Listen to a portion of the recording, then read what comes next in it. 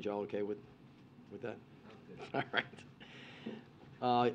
All of you may remember, but on November 15th, 2021, just a short 18 months ago, President Biden signed into law the Bipartisan Infrastructure Act, a $1.2 trillion once-in-a-generation investment in our nation's infrastructure and competitiveness. We say once in a generation because it hasn't happened in our lifetimes, and quite frankly, it may not happen again in the near future. As you know, this is a critical part of the President's Investing in America agenda, which is growing our economy from the bottom up and the middle out. We're making historic investments and delivering real results for working families across the country. This investment is not only creating good-paying jobs, but it's encouraging private investment, and it's creating new belief and confidence in the idea that when we come together, we can actually do really big things in America. While Infrastructure Week was a punchline under our predecessor, it is now a reality, and it is now, in fact, going to be our infrastructure decade. Next week actually is Infrastructure Week, but now the difference is we're in full progress. We're breaking ground, we're turning dirt, and we're getting it done. There is no way for us to get from work to home, to our kids' schools, to our mosque, our synagogue, our church, to our playgrounds, to keep the economy humming, to get goods from ships to shelves without good roads, bridges, airports, ports, and waterways.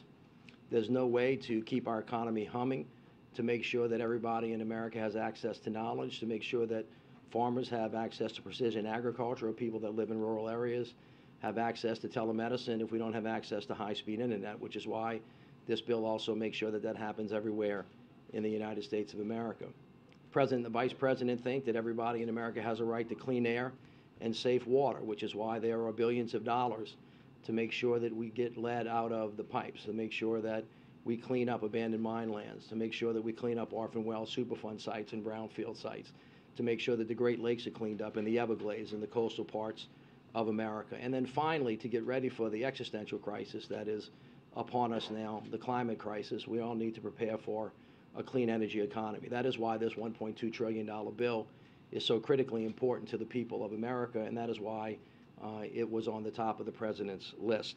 We're going to do this on time, on task, and on budget. We're actually getting it done. To date, we have announced over $220 billion in funding for over 32,000 projects, reaching over 4,500 communities in every state in the nation, all of the territories, and D.C.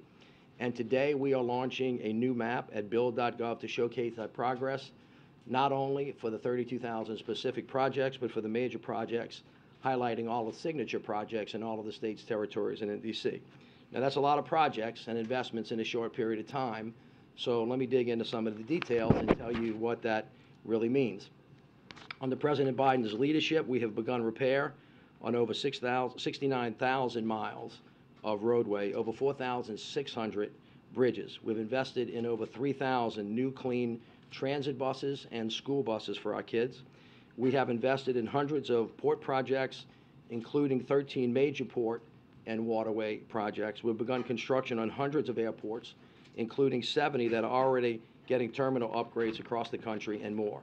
Now, these projects, as you must imagine and have heard the announcements, grow by the week. Just take a look at the work that's happening across the country as we speak. In fact, today we're breaking ground in New Haven, Connecticut on the Walk Bridge, which runs from New Haven to Mount Vernon, New York, a crucial connector on the Northeast Corridor for the Metro North Amtrak and freight lines. Also today, the Corps of Engineers is breaking ground on the final phase of a $2.9 billion flood resilience project in Fargo-Moorhead metropolitan area in North Dakota to better protect that major health, education, cultural, and commercial center from flooding.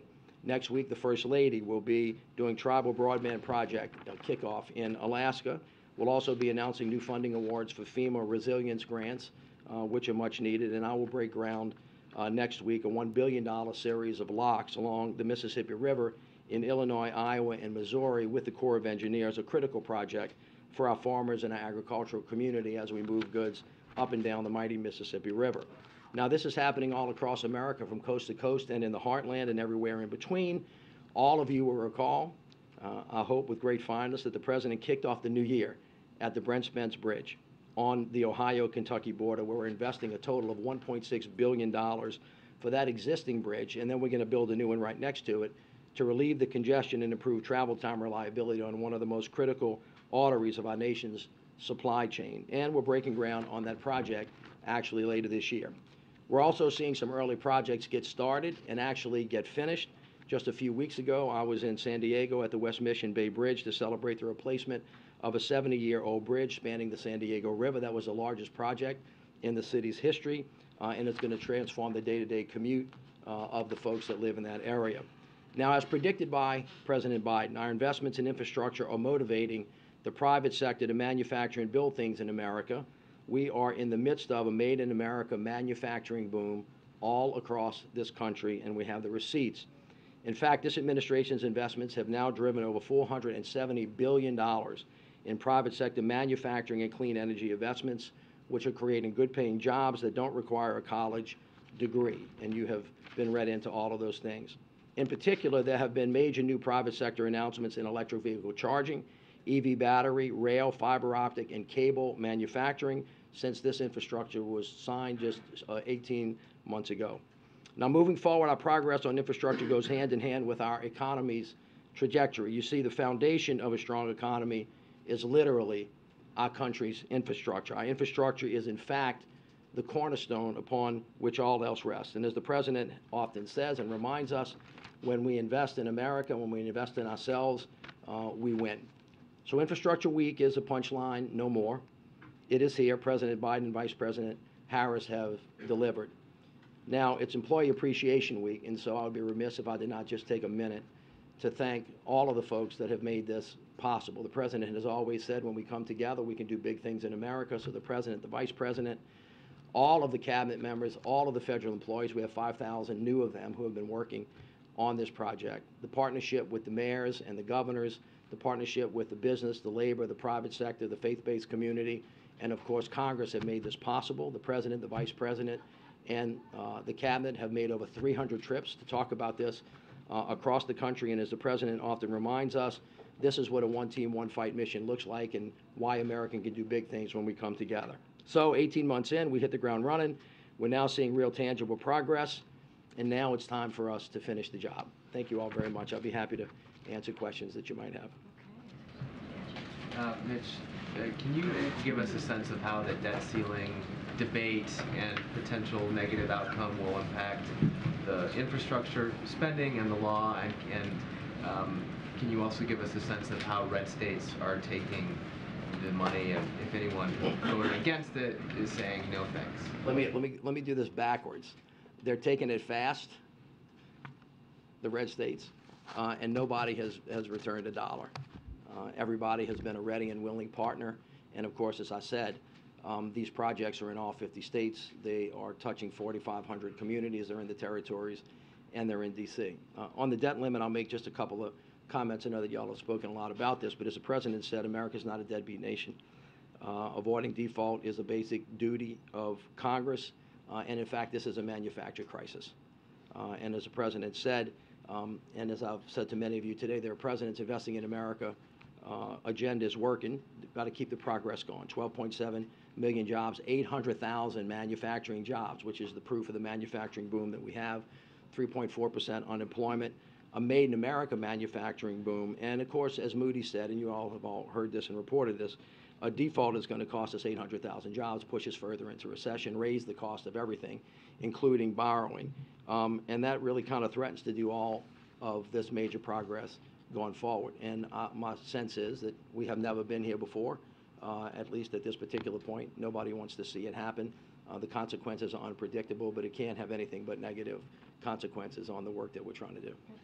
Thank you for being here. If I can ask you about the debt ceiling conversations, not that you're privy to every one of these, but obviously you're privy to the process of trying to build around the country right now. How critical is the idea of permitting reform, and is that something the administration would be open to because you think it would make the job easier and something you should embrace going forward? Well, they're not necessarily connected. As you know, when you have the incredible opportunity that we have in front of us, 12.7 million jobs, a 3.4% unemployment rate. Any president in history would trade President Biden's numbers right now because nobody's come close to them. That's in 2 years what most presidents have not been able to do in 4 years. So when you're trying to build new things and you're trying to build things fast, you got two major issues that you're working through. One of them is permitting and one of them is workforce. And of course, from the beginning, we have been working on getting things built faster and permitting things faster. As you know, Senator Manchin had a bill. That bill failed. That bill has now been reintroduced. The president continues to support that bill. On the executive branch side, we're doing everything we can to speed up how we actually greenlight projects. We want to dedupe, serious, because things used to go in sequential order. We want to make sure that we have the right data. We want to make sure that we're doing the right community involvement, because if you don't, that has a higher risk of litigation. And then finally, we want to make it faster to go on clean energy. All of those things are in play, and we continue to work. Helps, it doesn't hurt in your view. It does, but they're not necessarily connected. They were bills. Absolutely, 100%. It's better. We got to go faster. We got to do better, and we got to do more. Are there any contingency plans being put into place when it comes to these infrastructure projects in the event that there is a default? And then secondly, I know that you are talking to local officials across the country. You are a former mayor yourself. Have you had any conversations with mayors expressing concerns about the lifting of Title 42 and the impacts that's having in their communities? Well, the secretary was here yesterday on Title 42, and I'm going to let him address that, and Karine, as we go forward. And no, I haven't had any conversations with them about that. But as it relates to contingency plans, let's just be kind of clear about this. A lot of the money that was in the infrastructure bill was forward loaded and is not going to necessarily have an impact on specific projects, irrespective of what happens in Congress, unless Congress repeals the bill and there's no legislation to do that. However, remember, these things don't exist in isolation. So we have hired lots of new employees. If those employees have to stop working, that's a challenge. You have seen what are the potential cuts. A 22% cut is going to impact what the federal workforce can do or cannot do. If you have a default and it slows the economy down, it's going to have a natural impact on everything that we're doing in the country, in the public and the private sector. But the specific technical answer is a lot of the bipartisan infrastructure law funding was preloaded and is not at this moment in play on the kind of discussions that happen on the Hill. All right, two more. Go ahead, James. Thank you, Karine. Thank you, Mayor. Secretary Buttigieg has appeared where you're standing now and discussed how federal funds will be used to redesign urban areas that are assessed to contain infrastructure that was racist in its original design and its original execution. Are you collaborating with him on that effort? Are any of the infrastructure funds you're talking about being used for that purpose? Well, as you know, equity is really important to the President of the United States for the very simple reason that he thinks that unless we go forward together, it's hard to go forward at all. That's the first thing to remember. And this administration believes that diversity is a great strength, not a weakness, and that if we're going to do all of this stuff, it's not just a matter of justice, it's a matter of numbers as well. That's the first. The second part of it is this. There are, in fact, highways, waterways, roadways. If you ask anybody in the African-American community or in communities of color, where do you live, they will often say, I live on the other side of. And it's usually a railroad track or water or a highway that split historic neighborhoods. There is, in fact, $4 billion both in the infrastructure law and the Inflation Reduction Act to fund a program that's called Reconnecting Communities. I was actually in Fort Lauderdale the other day looking at some of the damage from the flood that they had, and the mayor was showing me a railroad track that had separated two areas. Now, they have an option. They could run a highway across it, or they can build a tunnel underneath it to reconnect the neighborhoods. This administration thinks that historically underrepresented neighborhoods that have been split apart, families split apart, businesses split apart, they can be reconnected to actually heal the community and create greater economic opportunity is actually a very thoughtful thing to do. And so we're working on that, not only with roads and bridges, but with clean air and clean water, which is what Lead Pipe's about, clean air and clean buses, so that kids shouldn't be getting off of school buses drinking that exhaust like Linus, having that dust thing following behind him. All of those things are a part of the work that we're trying to do in the infrastructure law. So where the urban redesign piece of it is concerned, is it you or Secretary Buttigieg who enjoys final disposition over the allocation of those funds or the selection of the projects, et cetera? As the infrastructure coordinator, I don't have final disposition over anything. My job is to herd cats. And so as a consequence, what we've done is we've had 17 different cabinet level meetings working with each of the cabinet secretaries so they can coordinate their activity.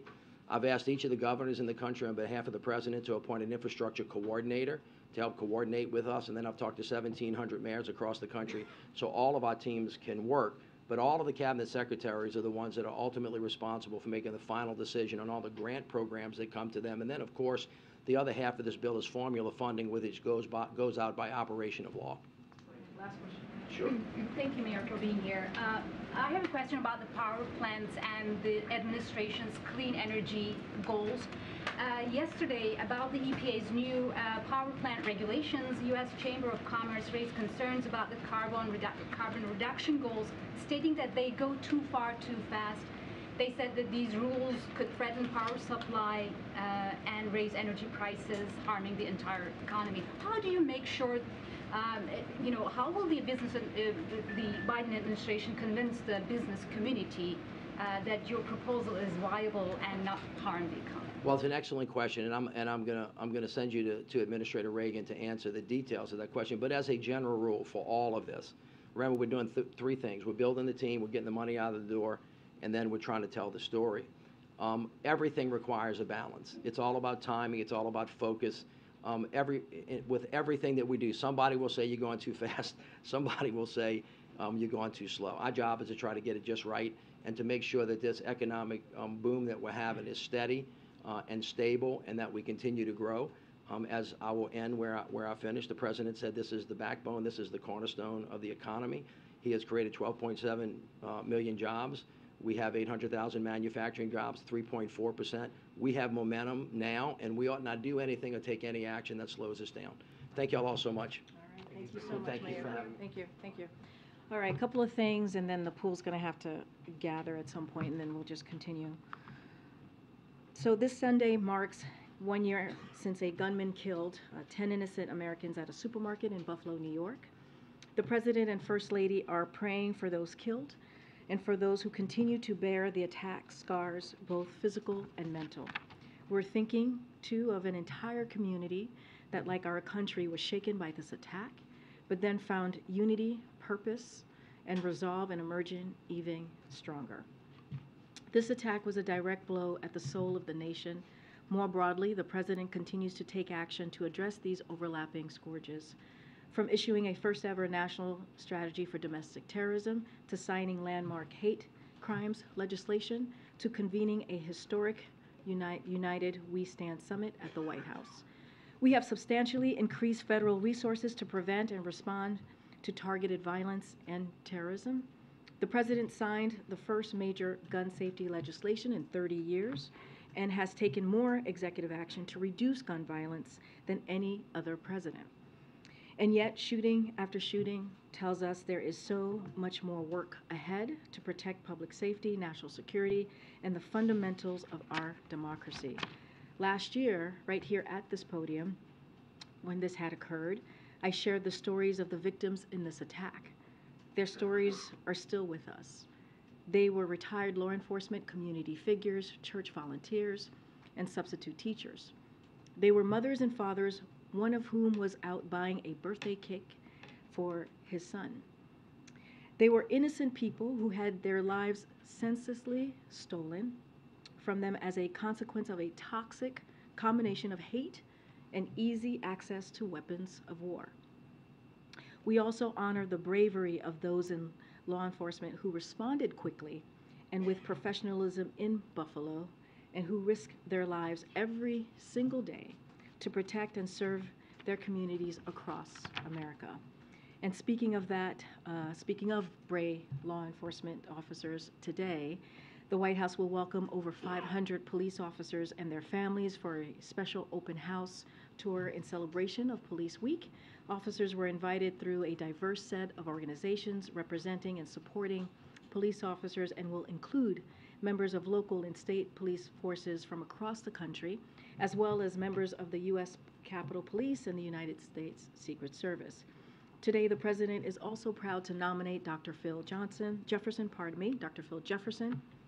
to serve as Vice Chair of the Federal Reserve Board of Governors. Last year, the Senate confirmed Dr. Jefferson to the Board of Governors in a strong bipartisan vote of 91 to 7.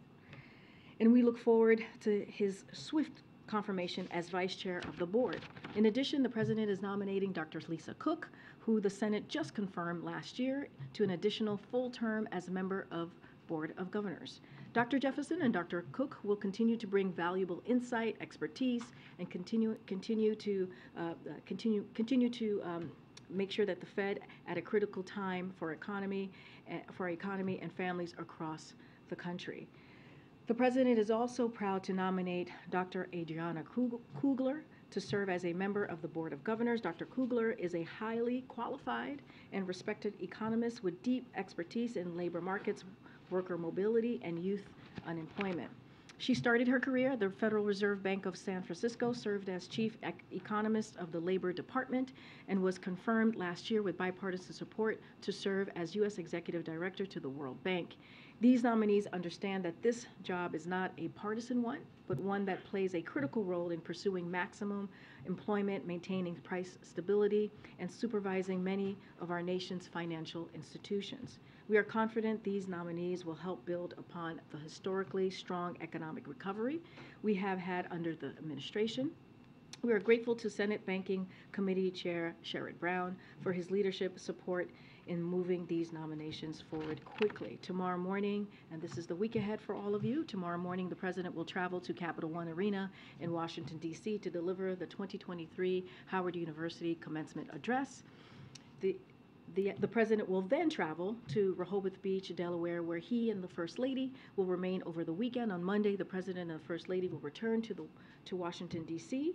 As we mark Police Week on Monday, the President will release a video to celebrate and honor law enforcement officers, including those who have given their lives in the line of duty as part of the National Peace Officers Memorial Day. On Tuesday, the President, the First Lady, and the Second Gentleman will deliver remarks at the celebration of Jewish American Heritage Month. The Vice President will also attend. On Wednesday morning, President Biden will honor 2021-2022 Medal of Valor recipients from across the country in the East Room for that ceremony.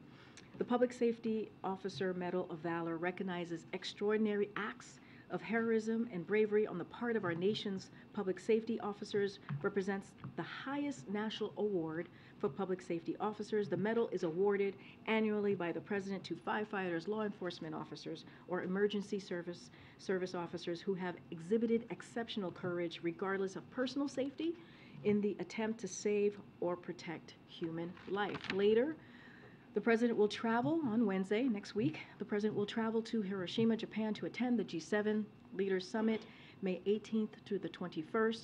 The President and G7 leaders will discuss a range of the most pressing global issues, including the G7 unwavering support for Ukraine, addressing the dual food climate crisis, securing inclusive and resilient economic growth, and continuing to lead a clean energy transition at home and for our partners around the world. And before we take questions, I just want to take a minute to wish all the mothers in this room and across the administration, of course, across the country, a happy Mother's Day ahead of Sunday.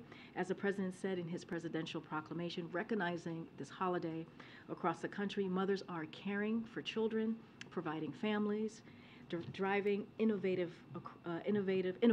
across every field, serving at the highest levels of government, including in our military and across the administration, running companies, being journalists as well, let's not forget, and they're helping drive our economy forward. So this weekend and every day, we recognize the great strength and contributions of moms across the country, including the moms working night shifts and second jobs to support their families. It's why President Biden, Vice President Harris, and this administration are working to ensure all moms have the support they need and the opportunities they deserve by working to fully implement the President's maternal health blueprint, a whole-of-government approach to address the maternal health crisis, investing in child care providers through the American Rescue Plan, expanding the child tax credit, signing historic infrastructure, manufacturing, and clean energy legislation into law as part of the President's Investing in America agenda to create good-paying jobs for women in sectors where they have been previously underrepresented, ensuring women have access to and coverage of health care services, including behavioral care, and ensuring that new and expecting mothers can thrive in workplace through new legislation to bolster protections for pregnant workers and nursing parents. As much as I love serving as press secretary for the President of the United States, getting the word or being the name Mama will always be my favorite title. So it is a special day for many of us. I'm sure people here in this room understand. And so with that, happy Mother's Day. And Zeke, I know this time next year, we'll be saying soon to be Happy Father's Day for you, so very excited. Thanks. That's great. The president was supposed to be meeting this afternoon with congressional leaders. Why was that meeting rescheduled, and can you give us an update on when it will be rescheduled to? Yeah, just to give you a little bit of an update on that. So as Speaker McCarthy said, this was a decision pretty much decided by all principals, and the president and the 4 congressional leaders will meet early next week. When we have a date, certainly we will share that with all of you. Staff will continue to meet. They're going to meet today and over the weekend, so that will continue. The meetings have been productive over the past few days, and leaders wanted to continue before they regrouped. Again, you know, as we've said, we're not going to certainly negotiate in public. We're going to let these conversations continue today. These are private conversations, and as we said, over the weekend. And once we have a date locked in for early next week, we certainly will share that with all of you. Can you clarify a little bit of what they are discussing, what they are in these meetings? They're saying you don't want to negotiate in public. The president's position had been that there should be no negotiation around the debt limit at all. Congress should just raise it. So if the president says there should be no negotiation and they're talking, does that mean he's backed off his opposition to negotiating to raise the debt limit? No, not at all. He has been very clear. We are not going to negotiate over the debt limit. That is something that Congress should act on. That is their constitutional duty. What they have been talking about, again, I'm not going to get into the specifics, but we have talked about how Congress should get back to regular order, having those appropriations conversation, having the conversation of budget, and that is what the president said he is willing to do, willing to have that conversation. But again, we cannot have a default, and I'm going to be very clear, and you've heard this from other leaders as well, is that all of the 3 of the 4 have said that we have to avoid default. They've been very clear. We have to take default off the table. I will let you guess who was the 4th that did not say that. And then just on a different topic, HHS an hour or so ago confirmed that an unaccompanied migrant, a 17-year-old boy, died in HHS custody a couple of days ago. Was been in custody for a number of weeks, we've been told. Has the president been briefed on that incident, and is there concerns that the system isn't prepared to handle all the people who are being interdicted right now at the border and maintaining custody, and as a result of the ruling tonight, has he ordered any sort of investigation? So thank you for the question. It is sad news. It's deeply saddening to hear, and we are certainly aware of the tragic loss, and our hearts go out to the family. And it is, as I just mentioned, being a mother and celebrating Mother's Day on Sunday, it is very devastating news. There is a medical investigation that was opened on May 10th, and so I don't want to get ahead of that. We got to let the investigation go through, and so any specific questions, certainly I would have to refer you to HHS. I haven't actually spoken to the president about this, so I don't have any information if he's been briefed on this, but I can say that there is a medical investigation that was open on May 10th, and we're just going to let that go. I think I'm getting the sign for the pool. So if the pool wants to, which way they should exit this way, to the left. And would the president try to reach out to the family of So I don't have anything to preview at this time. Obviously, we are saddened, very saddened by this loss and by the news, and just don't have anything to share about an outreach from the president on this. Just to talk a bit more on the timeline of the debt ceiling, it's May 12th today. Treasury Secretary Janet Yellen has said a default can happen as soon as June 1st. Other forecasters, including CBO today, are backing up early June. What is the drop-dead date that the White House and Congress need to reach a deal so that a bill gets to the president's desk in time to avoid a default? So look, this should have happened a while ago. This is a manufactured crisis, as the president has said, as you just heard from the mayor, who was just here at this podium. This should have been taken care of by Congress as their constitutional duty a while back. This is not a normal place for us to be, to have House Republicans hold our economy hostage. That is not a norm. That is not the norm. The regular order, as I just stated when Zeke was asking me the question, is that we're supposed to have a conversation about the budget. We're supposed to have a conversation about appropriations. We're not supposed to be here at this moment where we're still waiting for Congress to do something that has been done 78 times since 1960. But we are here in this moment, so what is the level of urgency to There get this done? is a lot of urgency. Obviously, there is a lot of urgency. We're talking about potentially millions of jobs being threatened because of what House Republicans are doing. We're talking about potential devastation to our retirements account for American families. So this is an incredibly important point that we're in. That's why the president has used his bully pulpit for the past several months, since February, saying Congress needs to act. Congress needs to move forward. Congress needs to do their constitutional duty. So we're going to continue to do that. I just said 3 of the 4 that met with the president on Tuesday said that default should be off the table. So we're all on the same place. It's the speaker that needs to really answer this question. And just a quick follow-up, how worried are you that as we get closer to that date, there will be threats to the economy? We saw back in 2011, just getting close to the X date resulted in a lot of pain. Yeah, we are worried. We are very worried. When you think about default could, as I said, 8 million jobs, cause a recession, devastate retirement accounts, increase unemployment by 5%, increase costs for families, halt Social Security, Medicare, veteran care, and all other government payments. Those are the things that could happen if this threat that House Republicans have put forth moves forward. I mean, yes, we are very concerned about this. You're outlining the impacts of a potential default, but at what point should Americans at home start preparing themselves for these impacts? Look, we're hoping that it doesn't get to that. We really are. That's why we've been very vocal. The president has been very clear. That's why he had this meeting on Tuesday, to be straightforward and frank. You know, this president is not afraid to be really honest, and that's why he went to New York to speak directly to the American people, to let them know what's at stake. So, look, we hope that this is not going to happen. We hope that the speaker agrees with the other 3 leaders in Congress and take default off the table. The president has said that he's likely going on this foreign trip, but it's a possibility he would stay behind. What would trigger that decision for him? What I can say right now, Arlette, is that he's expecting to go. I can say that for sure in this moment, that he's expecting to go. If I could on Title 42 really quickly, you know, the president's answered questions about Title 42, but we haven't seen him hold a formal event to talk about this. He had that meeting yesterday with Blinken and Austin Mayorkas, which was behind closed doors.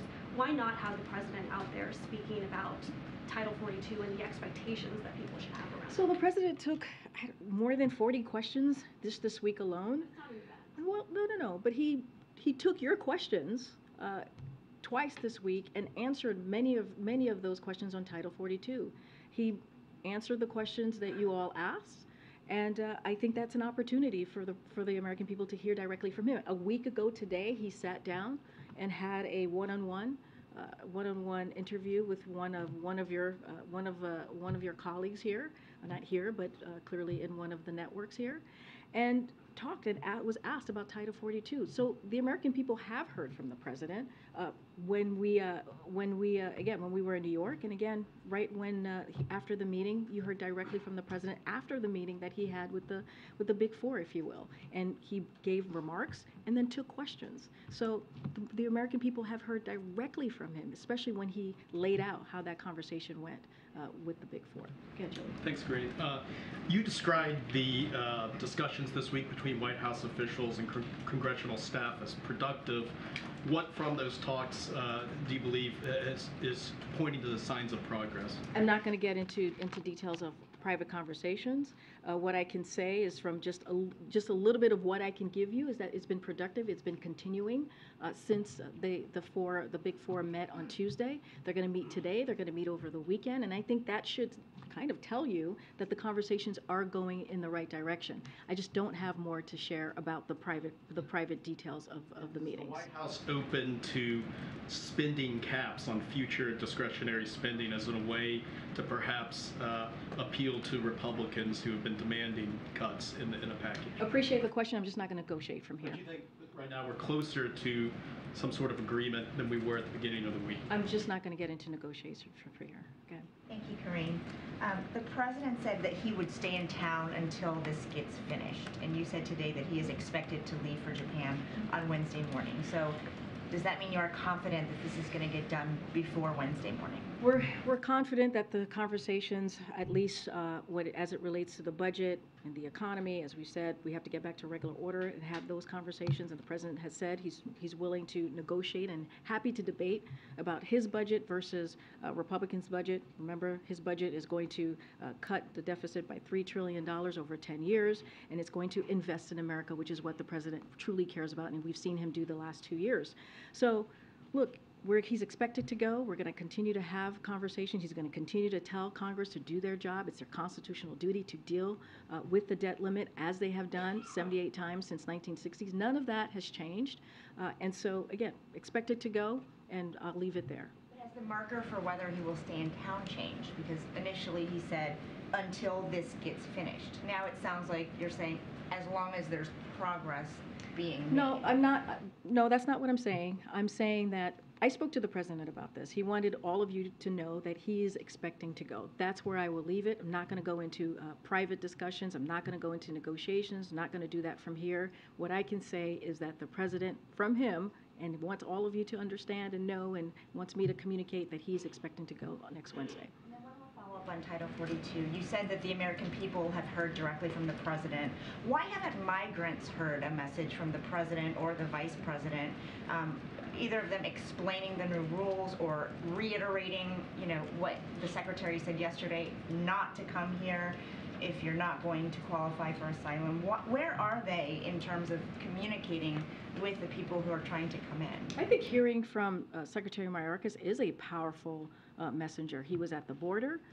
He was here for more than 50 minutes taking all of your questions. He's been on TV doing kind of a Ron Robin today and other days as well this week. And he's been very clear what the message is to migrants who are coming. Look, our message has been very clear for the past couple of weeks, especially as we've been putting this plan together, really for the past 2 years, which is we got a robust plan in place to humanely manage the border through enforcement, deterrence, and diplomacy. We've been very clear. We want a system that's humane, that's orderly. That's what the president said on the first day that he walked into this administration, putting forth a piece of legislation that is comprehensive. Remember, this is a problem that is decades long. Secretary Mayorkas said the last time that we have changed the law or we've seen laws change around this issue was back in the 90s.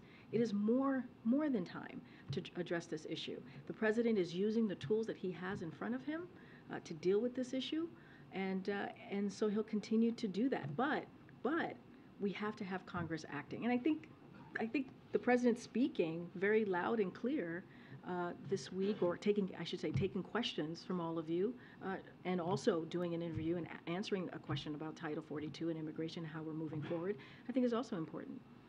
Thank you. And thanks, Karine. Moved up in the world. The weather's much better from up here. The weather is much better from up there. The CBO released new projections for the current economy, and this fiscal year we're projected a deficit of $1.5 trillion. Last year was $1.4 trillion. The president talks about cutting the deficit. What happened? So the president has a track record of historic deficit reduction. We have seen that, $1.7 trillion in the last 2 years. That is more than any other president has done in their first 2 years. So that is historic. That is, I should say, in recent years, and that is something that the president continues to be committed to, because if you look at his budget, as I just stated moments ago, $3 trillion. That's what he said he's going to cut the budget in the next 10 years, so he is committed to that. And if you look at the Inflation Reduction Act, if you look at other pieces of legislation, it actually helps to cut the deficit. So the president is committed. And if you, just to do a little deep dive on the budget, it cuts $200 billion in spending by strengthening Medicare's power to negotiate for lower prescription drug prices. It cuts $30 billion in spending on tax subsidies on big oil companies. It reduces the deficit by $100 billion by fully funding the IRS, so there are enough agents to thoroughly look at the taxes of billionaires and others. Reduces the deficit by more than $1 trillion by making billionaires and wealthiest pay their fair share. That's what we've put forward. The Republicans in the House put something very different, the complete opposite, that's going to hurt American families by cutting veteran care, by cutting health care, and also making sure that law enforcement as well is cut. And so that's what they put forward, and this is the conversation that is happening right now with the staff members. Consumer sentiment went down to 57.7. It's a number, but it fell from a significant amount. Is the president concerned going forward that consumers are getting less confident about the economy as we go into the end of the year? So a couple of things. I'm glad you asked that question. So the University of Michigan's release actually cites the threat of default as a reason for the full faith in consumer sentiment. So kind of to Ouija's question, they're paying attention. Or someone who asked me a question about have we talked enough to the American people? They're actually paying attention. They're listening to what's happening, what they're hearing from Congress, Republicans in the House, saying that they're going to threaten, essentially, not saying, but laying a plan that says they're going to potentially hold the American economy hostage. So the same way refusing to pay our bills would make a bank lose trust in you, Congress failing to pay our country's bills would make the world lose their faith in the United States. And that's what we're seeing from this particular University of Michigan's consumer sentiment. So does that number then make the president more likely to come to a deal on the debt ceiling? There's no deal to be had on the debt ceiling. There's no negotiation to be had on the debt ceiling. This is something that Congress needs to do. This is something that they need to act on. This is something that is their constitutional duty. The president has been very clear about that, very clear, and he will continue to do so. So, G7 question, assuming the president goes. Prime Minister Kishida said that one of the I reasons... heard that under your breath there. You know, I'm assuming he's going. So, okay. The Prime Minister said one reason he wants to hold the G7 in Hiroshima is to draw attention to the threat of nuclear weapons. I know there's likely going to be some sort of joint ceremony with the G7 leaders acknowledging this, but I'm wondering, as the leader of the country that made the decision to use an atom bomb there, is President Biden going to give any separate remarks or have any separate acknowledgement of events there? So, Scott, I appreciate the question. We'll have more to share and more to preview in the upcoming days. So look, the president and G7 leaders are expected to discuss a range of the most pressing global issues, including G7's unwavering support for Ukraine, addressing the dual food and climate crisis, securing inclusive and resilient economic growth, and continuing to lead a clean energy transition at home and for our partners around the world. As soon as we have more details to share of what his day-to-day is going to look like on this trip, we will certainly share that and likely hold background calls as well with some of our policy experts in the NSC to lay out the specifics. Thank you, Karine. Can you tell us how many migrant children are presently in U.S. custody? I would refer you to the HHS. I don't have those numbers in front of me. The website has not reported any data on this since January, and they're typically reported once a month. So in light, especially of this migrant death of a child a couple of days ago, just want to know why that data is not there and if it's being kept somewhere else, if it'll be released to us. Well, first, as I will reiterate, as I mentioned to Zeke, who asked this question, our hearts go out to the family members. It is a devastating news and incredibly saddened to hear that news. There's a medical investigation that started on May 10th. That's going to, we're going to allow that process to continue. As far as the data, that is something that comes from HHS, so I would have to refer you to them. Will the administration be working to track that down? Because especially after the New York Times report that HHS lost contact with 85,000 children over the course of the last 2 years and lost immediate contact with a third of migrant children, that data not being there is alarming. I expect the HHS to provide that data. That is something that they would have for you to share with you. I just don't have that data right at this time. On the ruling in Florida last night against these releases and the Biden administration's statement in that legal filing that 45,000 individuals are going to be in custody by the end of this month if we're not able to go forward with this process of releases. What's the backup plan now? So let me just say on the ruling that you just laid out to me. So look, the way we see that, it's sabotage. It's pure and simple. That's how that reads to us. The claims that CBP is allowing or encouraging mass release of migrants and is just categorically false. That is not what's occurring. That is not what's happening. And it is a harmful ruling, and the Department of Justice is going to fight it. That's what we're going to see, and we're going to continue to use every tool that we have to make sure that we are dealing with this issue in a humane and orderly way. And so just last night, ICE announced that it is adding thousands more beds. But look, Republican elected officials continue to play games here. They continue to have political stunts, and they don't want to solve this problem. They want to use it, again, as a campaign tool for them. And so what we want to make sure is deal with this challenging circumstances. That's what we have done since day one of this administration. Just a couple follow-ups to the questions asked by my colleagues in the second row. First is, what's the White House's message to progressives who are reading about the substance of the talks about spending caps, and there might be expressing some nervousness? What's the message to them? Just not going to negotiate from here. We're going to have a conversation as they have been having. The president is happy to have a debate to compare what he's put forth to show his values for the American people as it relates to his budget and investing in America, how he's going to cut the deficit by $3 trillion over 10 years. That is something that the president is willing to have, and you know, we're just not going to negotiate from here. The House Republicans have been very clear how they see moving forward, and the cuts that they've put forth, those 22% cuts in veterans and health care and public safety, that's going to hurt American families, and I'll just leave it there. Follow up to Scott's question. When the president goes to Hiroshima, will he issue an apology on behalf of the United States? Not gonna get ahead of what next week is going to look like on the president's schedule. Just not going to get ahead of that. Go ahead. Thanks, Karine. Just to follow up, you just described the ruling as from last night as sabotage, pure and simple, but it does change how the administration potentially handles the situation on the southern border for at least the next 14 days. So what changes may or may not be made policy-wise on the southern border? What I can say, look, I said this already, it's a harmful ruling. We're going to let the Department of Justice deal with this ruling.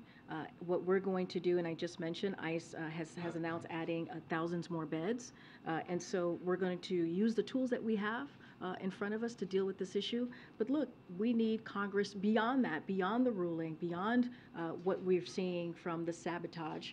As I said, pure and simple, this is sabotage. We want Congress to act. We want Congress to take action, and we just have not seen that. Again, the president's going to use every tool that he has, as he has been for the last 2 years, to get this done, but we need to see Congress act. The ruling came from the state of Florida. The governor there, Ron DeSantis, commented about it today. He said, maybe it will prompt some introspection in the Biden administration. I doubt it very seriously. What they're doing is a total disgrace, so thanks to Florida for stepping up. So let me just lay out a couple of things that we have done the last 2 years. First of all, we're asking Congress to act. We've been very clear about that.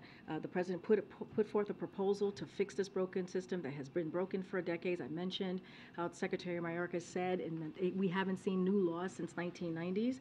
And so the president requested additional funding to prepare for this transition, both as part of his first and second budget request, and again this past December. Another thing that we have done is the president has done is diplomacy. We work to restore our alliances with key partners across the Western Hemisphere. You've seen the type of diplomacy that we've been able to do with our Western Hemisphere partners to deal with this issue. The 20 leaders, let's not forget, that met in California just the end of last year. World leaders, they came and they signed onto the Los Angeles Declaration for Migration. That was really important. We've worked with Mexico, we've worked with Colombia, we've worked with Canada, we've worked with Spain and others to step up enforcement, expand legal pathways, and more. So we're doing that. We've expanded legal pathways. We're surging also resources to the border. All of these things are incredibly important. And let's not forget, we also have the bipartisan infrastructure law that help harden our ports of entry. So this is what we've been doing for the last 2 years. And so, again, what we're seeing from Republican officials is completely shameful because it's political play. That's what we're seeing. I think I'm about to be pulled. Okay, I'm going to do one last one.